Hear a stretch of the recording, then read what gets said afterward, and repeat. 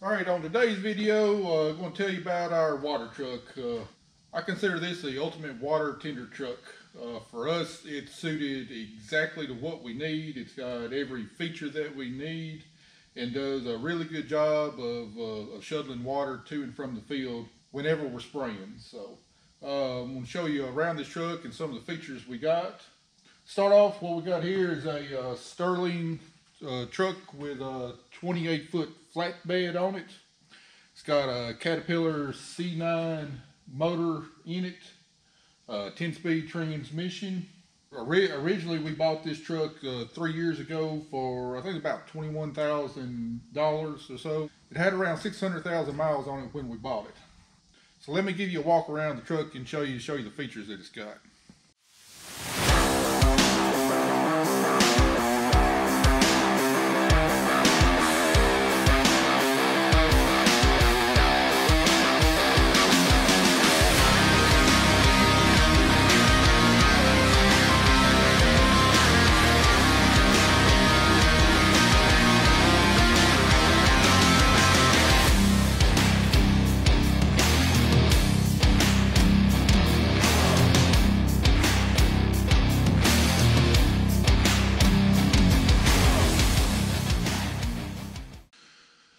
Starting out, it's got a 3,200 gallon poly tank on it, and we situated it just slightly in front of the rear axles. Yeah, 3,200 gallons of water is a little over 24,000 pounds, and we didn't want to situate it up here in the middle of the frame in between the front and the rear tires because we're worried about the weight on the frame. So we situated it close to the middle of the bed and just in front of the rear tires here. We've got a 3-inch hose on it for filling. We can fill our 1,000-gallon sprayer up real quickly. For the motor and the pump, we've got a Honda 390cc motor on it. I think it's probably around a 10 horse motor. I might be wrong on that. It's got electric start for quick startups. Right here in front of the tank is where we got plenty of room to store our chemicals. We also got our pump and mix vats. For our mix vats, we got a 15-gallon mix vat that we usually use for dry chemicals and lower volume chemicals.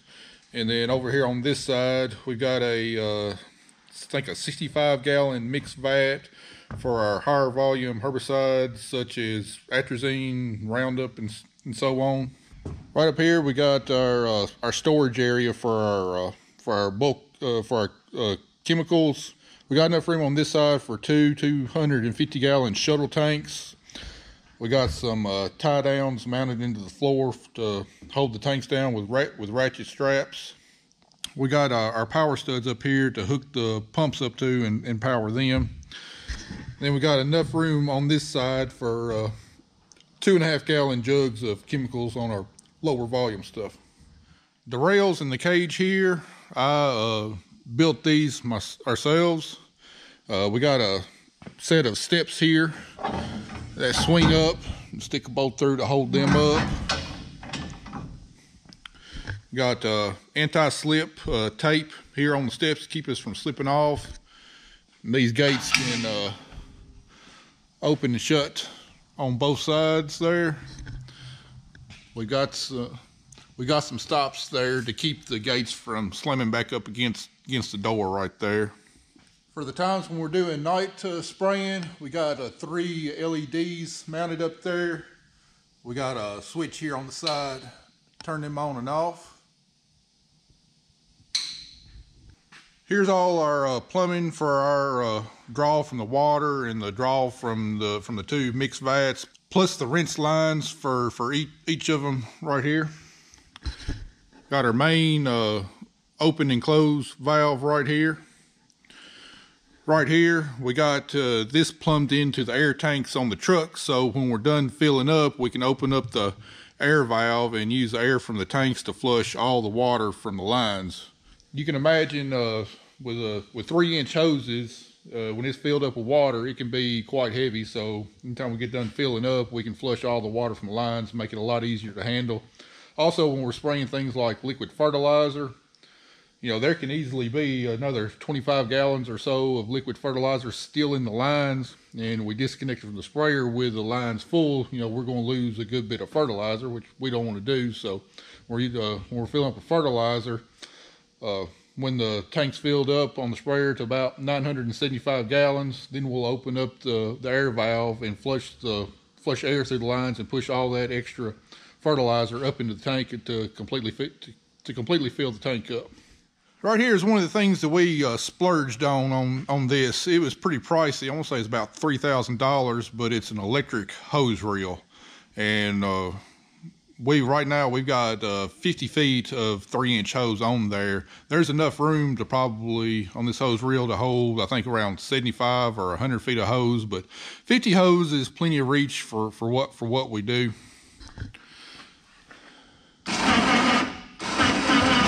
It's electrically activated. Also, it's got a remote with it. We typically don't use the remote though. Right here we got our clean water tank for either washing hands or cleaning tips or whatnot. It holds 40 gallons of fresh water. Got some nozzles here for washing hands, or if we need a little bit higher flow, we got this hose right here. If we ever did need to hook to a trailer and hold it, this truck comes with a pintle hitch hookup and also a receiver, and also a receiver hitch mount. You got boxes under both sides to hold, different things such as gloves, tools, and whatever we need to make any quick fixes in the field. Also, one other thing that we made up here is this is a hose extension right here that can hook on to the fill-up hose. It's got a fire extinguisher nozzle here. You can imagine how far it will shoot water coming out of a 10-horse motor in 3-inch line. So, in the rare case we ever have a fire in the field, if this is close by, hopefully we should be able to put the fire out quickly, a whole lot quicker than if the fire department had to show up. Right here is where we fill our bulk water tank up. Right now we got a 2-inch adapter on there because we haven't upgraded our filling station yet to a 3-inch pump yet, so it's a little slow on filling up. We're still able to get the job done right now, but that's going to be in future plans, is to upgrade our filling station. I know a lot of farmers in our area and probably around the country have turned to big water tenders for all their spraying. A lot of the ones we've seen is farmers have bought either drop deck trailers or old flatbed trailers like Army trailers that they would hook behind their semi truck. And the reason we chose this design truck right here is maneuvering around in the field. You get a flatbed trailer behind a semi truck, you get in tight quarters in the field when crops are growing. You're liable to maneuver and get turned around the field to get back out of the field. You're liable to run over some of your crops. So this style truck right here is a lot more, with it being just a flatbed truck, it's a lot more maneuverable in the field. With 3,200 gallons of water, we can fill up our sprayer 3 times before we have to come back to the shop to fill up. And so, we normally spray about 15 gallons of water per acre. So we can get over about 200 acres of ground before we have to come back and fill up the truck. So maybe for some farmers, this truck would be a little undersized for what they do. But for us, it's suited absolutely perfectly for what we need to do with it. Like I said earlier, when we bought the truck, we paid $21,000 or so for the truck, and then I think all the equipment on here to the pump, the tank, the mix vats, the hose reel, the hoses, the metal for the railings and stuff. Total of that cost us about $18,000 in parts and labor.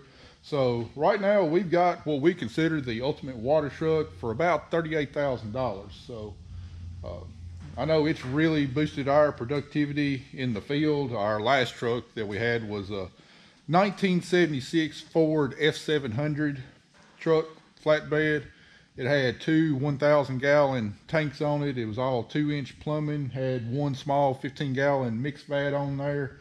And it took a whole lot longer to fill up the sprayer We didn't have enough capacity typically to, especially when spraying high volume chemicals, to mix all of our chemicals up in one batch and have it ready for the sprayer whenever the sprayer ran out.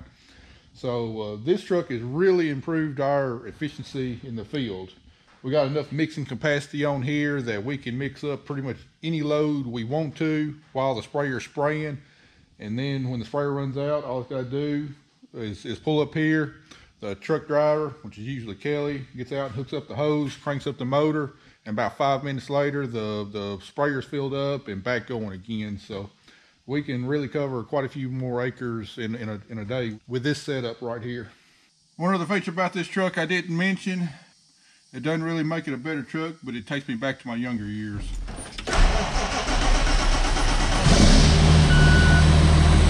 Great pipe.